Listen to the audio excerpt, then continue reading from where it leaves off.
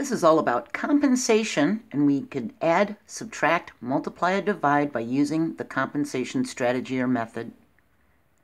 Compensation is something given to make up for something else, or something which makes up for a loss. And by using compensation, we can do mental math to add or subtract incompatible amounts.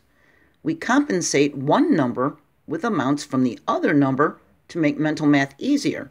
So for addition, what we do is, if we have 9 plus 6, it would be easier to add 10 to 6, wouldn't it?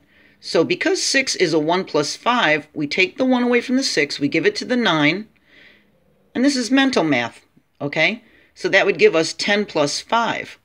We could do the same thing with 19 plus 16.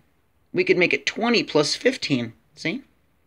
Taking 1 from the 6, we give it to the 9 to make 10, then we add 10 plus 5 mentally. And we can do this with decimals too. If we have a 9.9 plus 4.3, all this needs is a little 0.1, a little 1/10 to become a 10, doesn't it?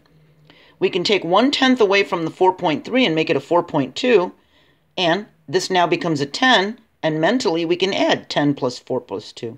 See? We get 14.2. Here's more addition. If we have 59 plus 21, it's the same thing as 59 plus 1 plus 20, isn't it? Because that makes the 21. We give the 1 to the 59, make it a 60. We end up adding in our head 60 plus 20, which is 80. Let's try another one. 87 plus 45. Well, we can make this a 90 if we just had 3 more.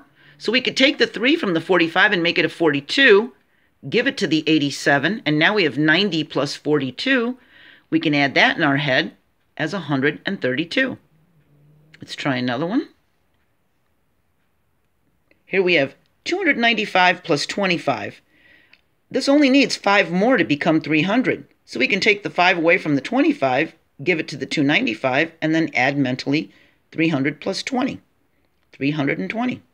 Okay? Now, we can use equal additions method when we subtract numbers. We add the same amount to each number so they're more compatible. If we have 43 minus 17, those aren't very compatible numbers. So what we can do is, with equal additions method, we can add the same amount to both the subtrahend and minuend. That's going to give us 46 minus 20. We added 3, we added 3. See? That's going to give us 46 minus 20, which is very easy to do mentally. It's 26. Let's try another one.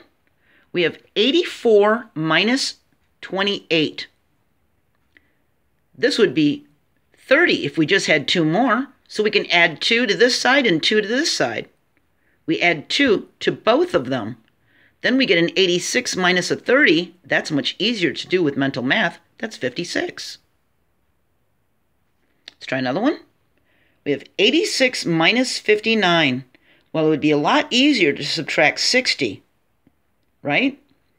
So it only needs 1 more. So let's add 1 to the 86 and 1 to the 59. And now we have 87 minus 60, which is 27. All right?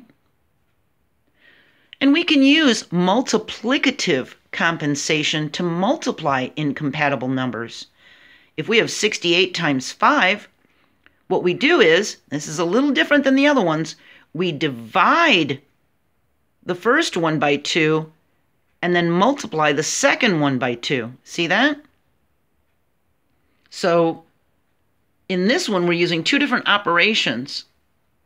We're dividing the multiplicand and multiplying the multiplier. See?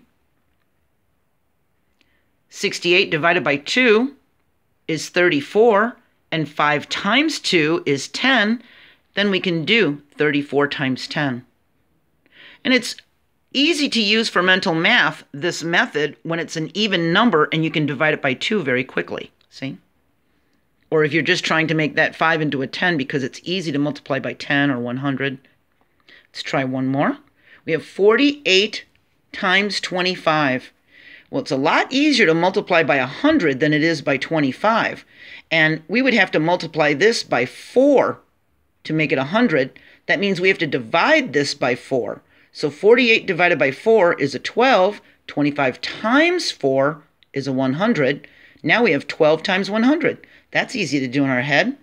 That's 1200. Okay? Now, what about division? We can use division compensation to divide or multiply the dividend and divisor by the same amount.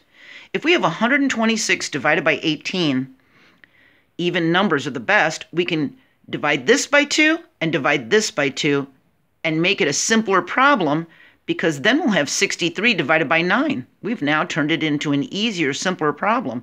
And if you know your times table, you know 9 times 7 is 63, so 63 divided by 9 is 7. All right? Let's try one more. We have 115 divided by 5.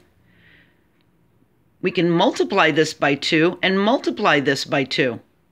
See? In this one, we divided it by 2 and divided it by 2.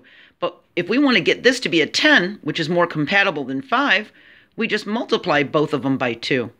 So we have 230 divided by 10. That's easier to do with mental math. That's a 23. All right? So if this seemed really confusing, I'll go back and watch it again. So you're going to watch a 6 or 7 minute video again. That's not that big of a deal. That's like a commercial break on a television show. All right? So I hope you're having a great day. Keep trying, keep plugging, keep moving forward. I'm proud of you, and I'll see you next time. Bye.